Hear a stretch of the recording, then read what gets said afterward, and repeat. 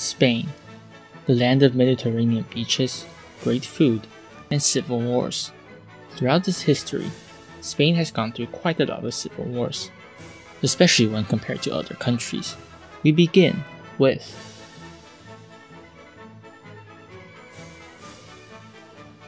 on November 1st, 1700, the King of Spain, Charles II, died. He left his empire to Philip of Anjou, who was also heir to the throne of France, essentially uniting the two nations.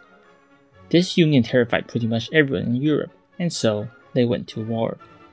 The allied nations of Austria, Great Britain, Prussia, and the Dutch Republic, along with a few others, backed Charles VI of Austria for the crown of Spain.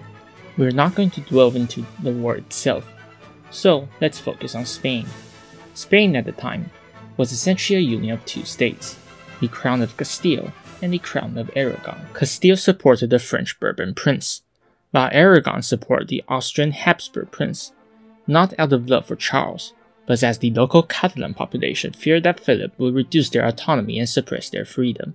The two sides would battle it out during the war, with Castile and France gaining the upper hand in Catalonia. The war would end with the Allied forces achieving military victory over France and Spain. However, as Charles of Austria had become the Holy Roman Emperor during the war, Britain and its allies decided to let Philip take the throne instead, provided that he give up his claim to the throne of France. The war was costly for Spain, as it lost several of its territories in Italy and the Netherlands to the Austrians, as well as Gibraltar to the British. Aragon would be punished severely by the new French king. He reduced Catalan autonomy, suppressed their universities, and banned the use of Catalan in government. This war would see Spain starting to become a more centralized state, and the loss of autonomy would be a contributing factor to the Catalans' revolt during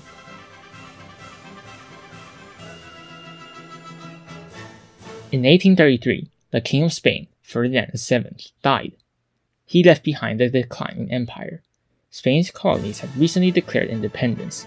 Their fleet had been decimated by the British, and the nation was essentially bankrupt. Upon Ferdinand's death, two factions emerged. One was the Carlists, named after the late king's brother, Carlos V. The other faction were the Liberals, who supported the late king's daughter, Isabella. The Carlists had the support of the Catalan and Basque minority in Spain.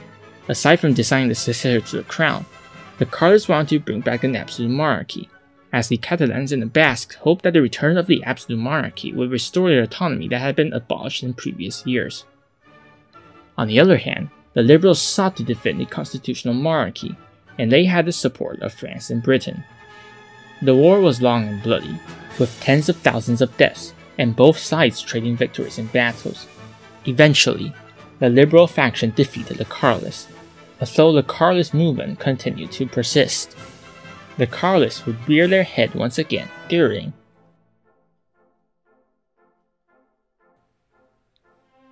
After Isabella ascended to the throne, the Carlists wanted Isabella to marry the Carlist pretender, also named Carlos.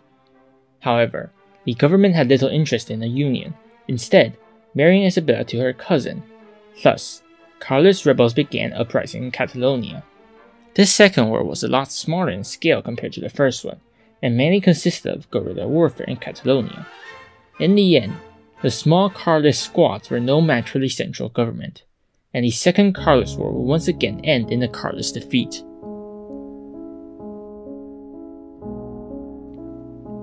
In 1868, Isabella was forced to abdicate by a military coup. The new government offered the throne to the Prince of the Kingdom of Italy, Amadeo I, which was an unpopular choice amongst the people. The Carlist pretender, Carlos VII, seized the opportunity and gained support by promising more autonomy in the Catalan and Basque regions. The war would begin in 1872, as the Carlists began an uprising against the central government. During the war, on February 10, 1873, Amadeo would abdicate the throne as he felt that he was not able to unite the nation, and the First Spanish Republic would be proclaimed the very next day. The declaration of the Republic would cause many monarchists to defect from the Republic to the Carlists. However, the Republic would restore the monarchy, installing Isabella's son, Alfonso XII, as king the following year, which caused many Carlists to give up the cause and stop fighting.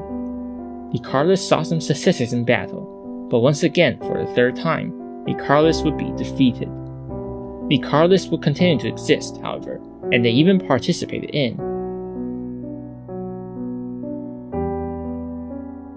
In 1936, Spain was not doing too well.